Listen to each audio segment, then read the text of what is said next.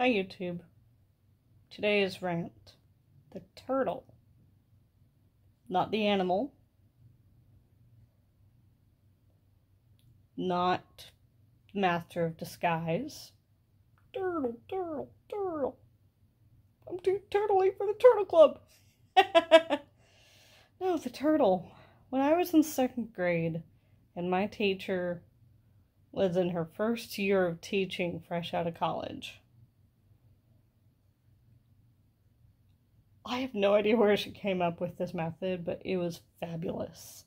Instead of having a timeout chair, she had a reflection chair behind her teacher's desk against a wall. And she had this poster on the wall that said, "Welcome to the turtle chair." She renamed it the timeout, the turtle. Basically, it was a reflection chair. Hold on, let me. Inside the turtle shell is a big collection of feelings and emotions. And sometimes kids go through their days without any emotions turned on. So they end up saying and doing the wrong things, misbehaving, even though in the long run they know better. But they need to get into the habit. They're still learning at 6, 7, 8, 9, 10 years old that actions have consequences or causes have effects. And they're still learning to get their minds into the think before doing, speak before saying habit. It takes a long time, and it doesn't click immediately the first, second, or third time when they're 4, 5, or 6. At that point, they're still working on impulse control, and then by the time they're in 2nd grade or 3rd grade, say the middle of elementary school, their habits are beginning to form for the rest of their lives, especially in social situations and settings. To reflect in your turtle shell about what you said and did, or what you could have done differently, and to turn on your emotions, to keep them active for the rest of the day, to think before doing and speaking. An ideal setting would be to have a comfy chair that looks different from all the rest of the chairs in the classroom, either away from all social interaction areas of the classroom or behind the teacher's desk. I'm not saying put your nose in the corner, but it's not a place where you sit down and hang out with your friends and socialize. It's a place for you to reflect. And I remember she had a big poster on the wall. I think it was the handwritten kind. Maybe it was laminated. But it had step-by-step bullet points, basically, of how to reflect in the turtle chair. And sometimes situations required a written apology and a verbal apology, and sometimes even a practiced apology with a teacher and like a stuffed animal or an action figure that she had. And then you give the real apology to the person you harmed. You hurt, you stole their items, you took their items, you took something and borrowed something without asking or without giving it back, if you said something wrong, if you misbehaved the wrong way, etc., etc. Okay, the 4-minute mark.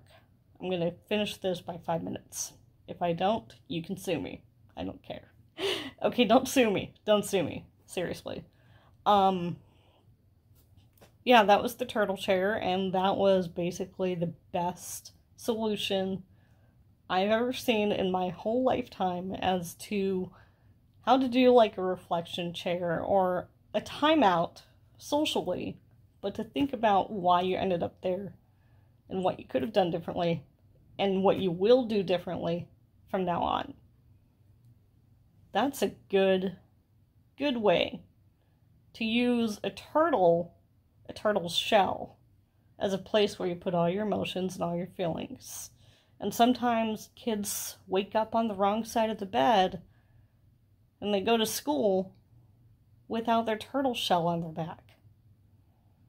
And so they end up forgetting about empathy and respect. And they have to go to the turtle chair to turn on those feelings again and to recollect themselves. It makes sense. I ended up in the turtle chair a lot. Okay, yeah, past the 5-minute mark, whatever. I ended up in the turtle chair a lot. And so did a lot of other kids too. I remember 2nd grade was like one of those school years where the military base had nonstop people going in and out, in and out, in and out. And so we got a lot of kids who only stayed for 2 or 3 months at a time during that school year. And, you know, they weren't all there for picture day in September.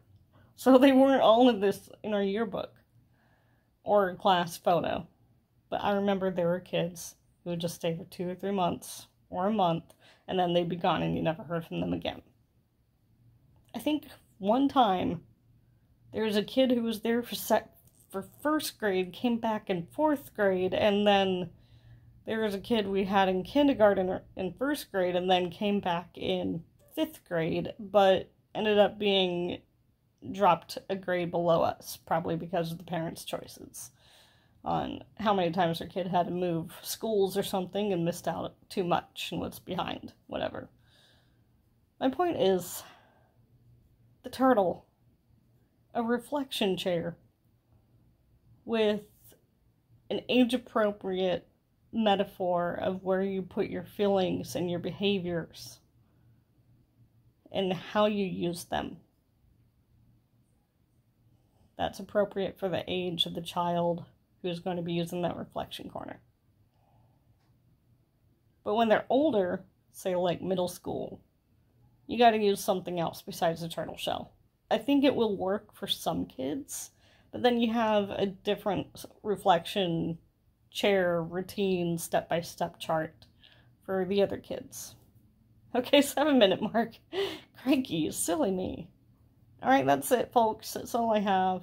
Thank you for coming to my TED Talk about reflection chairs, timeout chairs, and an alternative solution without violence, without intimidation, and without frightening anyone.